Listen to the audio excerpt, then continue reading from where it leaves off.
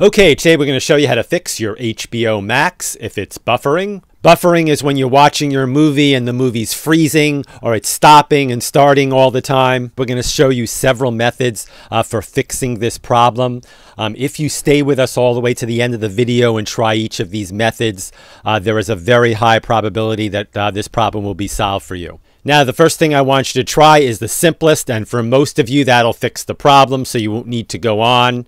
I want you to unplug whatever you're watching HBO Max on. So unplug your TV, your Roku, your Fire Stick, and unplug it for 60 seconds. Now wait the full 60 seconds, and then plug it back in. Believe it or not, in most cases, this should solve your problem. If this does not, I want you to try the following. Unplug your router.